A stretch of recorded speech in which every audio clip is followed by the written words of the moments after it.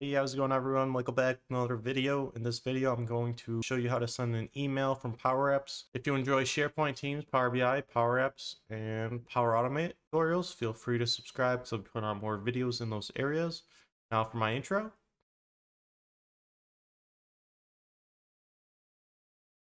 Alright, so I had a pretty cool idea when I was just thinking in my kitchen of sending an email in Power Apps using a Power Automate flow. So basically, I need to gather what the email needs. And to do that, let's go ahead and create a new Instant Cloud flow. Sending an email, Power Apps. And this will be a Power Apps trigger. And we just want to see what the send an email needs, because I'm going to request this from Power Apps.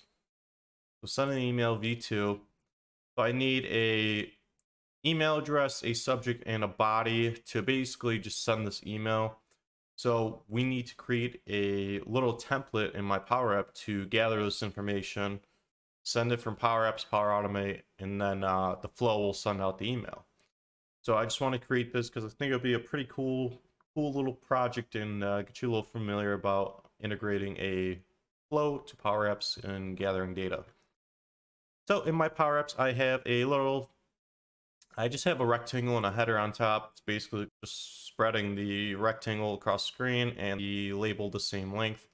So now let's go ahead and gather some of this information. So for the two, we need to gather some email addresses, and there's two ways you can probably do this: is just having an input box and then having a combo box where you can select the user from people field. So we'll go ahead and try and do both of those. So for my labels, I'm just going to have, I'll probably have them like right here. I'm not going to worry too much about the X and Y values in this one, so I'll probably just manually hand do it. So for this one, we want the sender, what was it? 2. So we'll just do 2 here. Even though it's pretty small lettering, and I kind of want it to be bigger, so we'll set these to like 20. 2. Okay, and then we'll do an input box right now. So text input, and then we will have this X after the label. Actually, we'll do like 700, and we'll make the height the same as the label. So label 2, height. And we definitely need some borders around these so our users know that it is a input box. So this one is good to go. We'll just have it extend all the way to the end of the screen. And let's put a little border on this one so the users know. 2. We'll have it like that, even though, I don't know, doesn't look the best, but we can fix the UI later. So label 2, text input, we'll do input, email. All right, now we need a heading. Let's actually stretch that to that, and then we'll make this a little bit bigger. That looks a little bit better. All right, so next, let's just copy this, paste it, put it right underneath.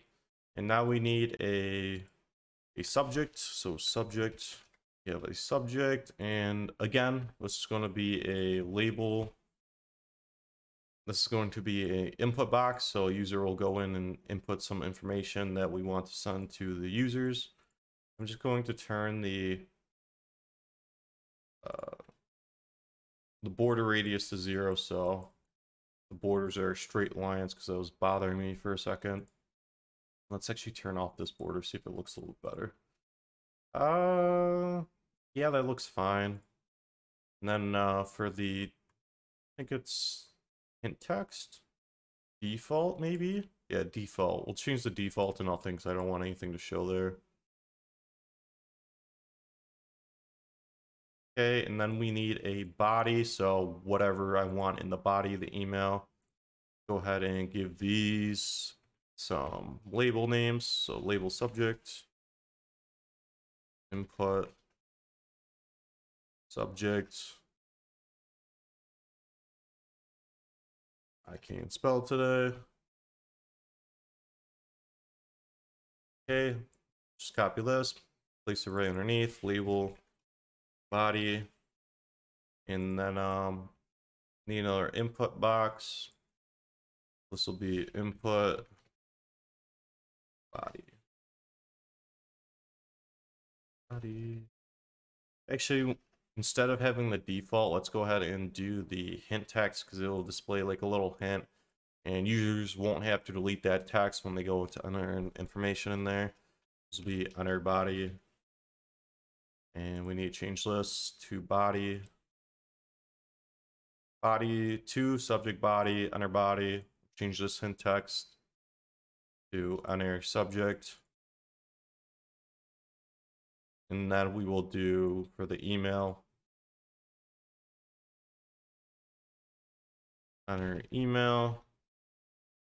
Okay, we got our 3 fields right here. Let's make the body a little bit bigger. Just because be a lot more information for the body.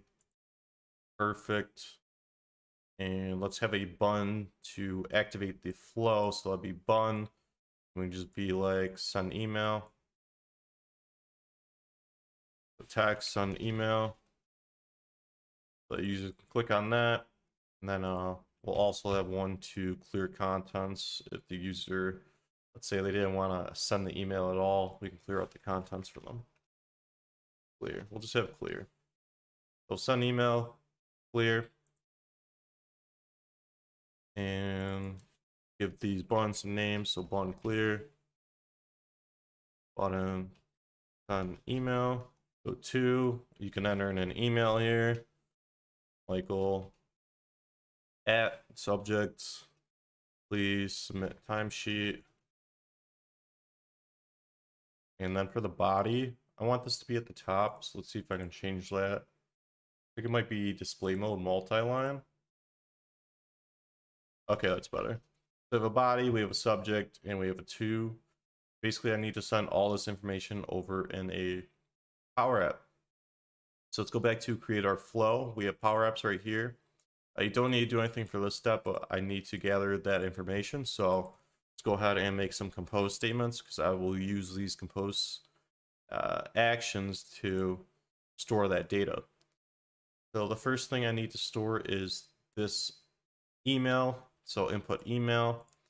I will just go ahead and rename this. I recommend renaming your Power Automate actions for these composes ones. So it's easier to see in Power Apps what that field is actually going to contain. So instead of it just saying compose data, it's going to say email data. So when I click on ask in Power Apps, it's going to say email inputs.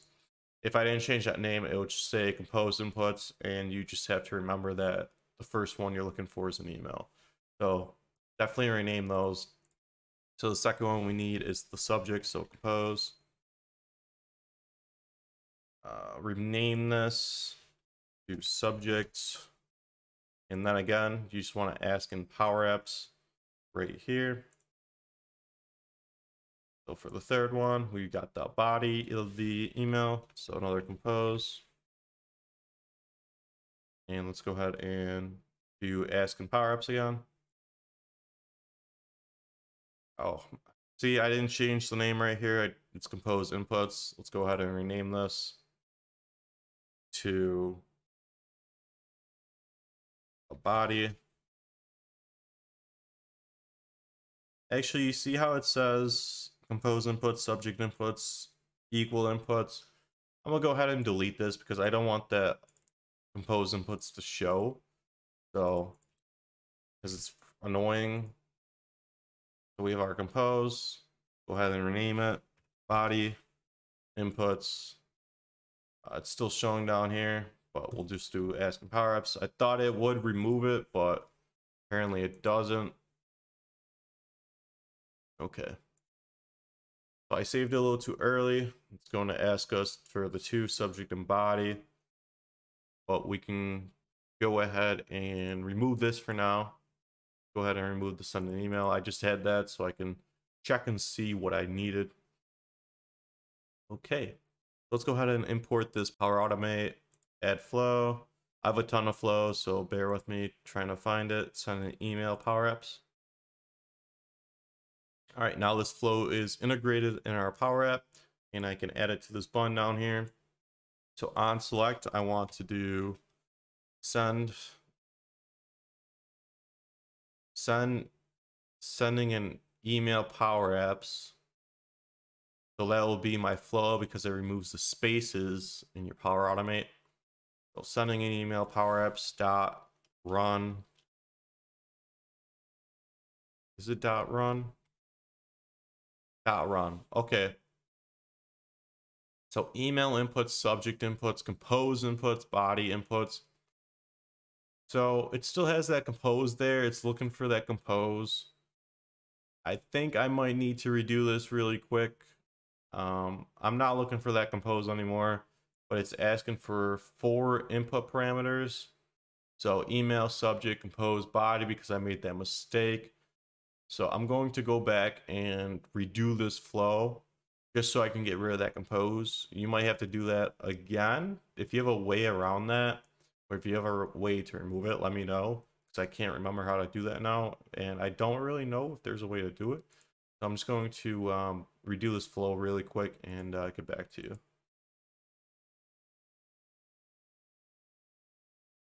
So we're doing power apps again. And let's just see if those composes are still there. Nope. So asking power apps, asking power apps, and asking power apps again. So you just have to remove the top one. You don't, that was actually quicker than I thought, to be honest. So with email, subject, body, and then we need to refresh this. Let's see if it actually changes this. So email, subject, compose.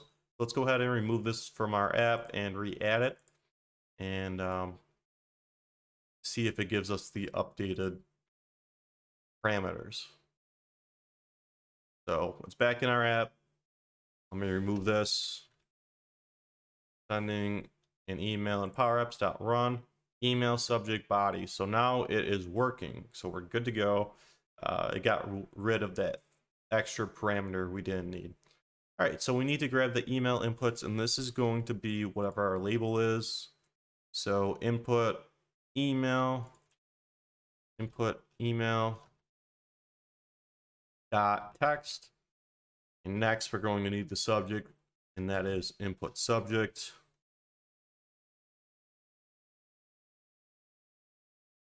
dot text, and last but not least we need the body, so we'll do input body dot text. Done that, and then we can send a notify saying email has been sent.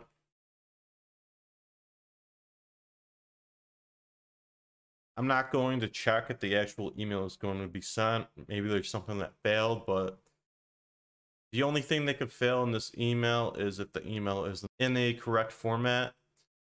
So if it's not in a correct format, this notify message is still going to say that email has been sent. Usually you want to return something in the Power App. So let me go ahead and send an email here. So now we can add it in. So add dynamic content. So I'm adding the email outputs. Now I'm doing the subject outputs, and now I'm doing the body outputs. And this is going to send from whoever sent that, press the send an email button. So let's go ahead and do that email.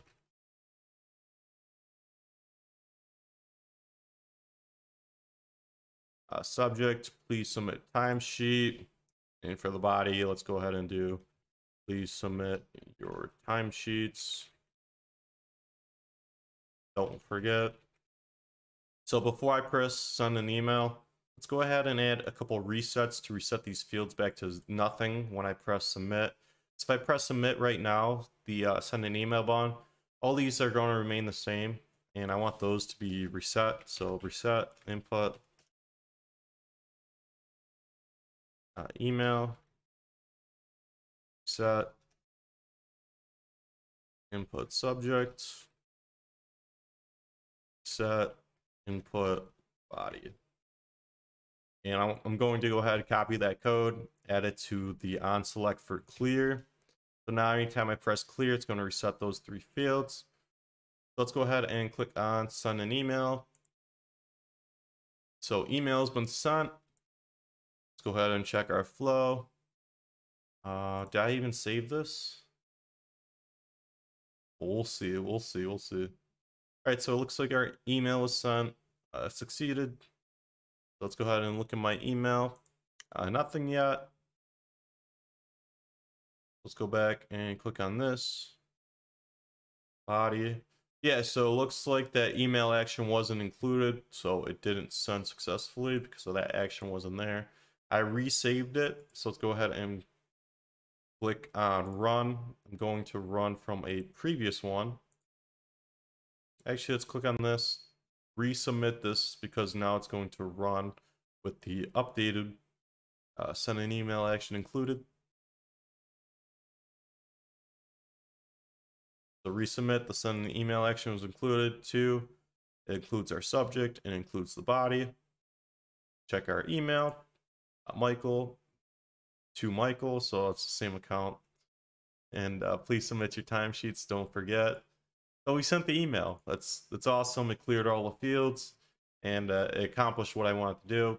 All right, so I hope you guys enjoyed the video about how to send an email using Power Apps, integrating a Power Automate flow. If you liked the video, feel free to like, comment, subscribe. If you have any questions, feel free to leave them in the comments down below. And I will catch you guys in the next video.